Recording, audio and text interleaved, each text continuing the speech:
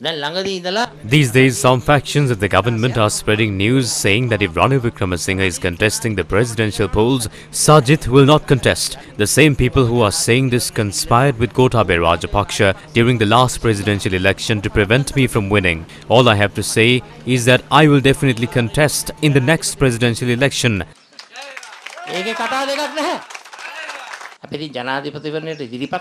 To contest the presidential election, I must be alive. To say that Sajith Premadasa is not contesting could indirectly mean that there is a threat to the safety of the life of Sajith Premadasa. I am not someone who is afraid of death. In politics, I am the only one who did not enter into agreements with the Rajapakshas. The only deal that we have is a social contract between us and 22 million people of this country.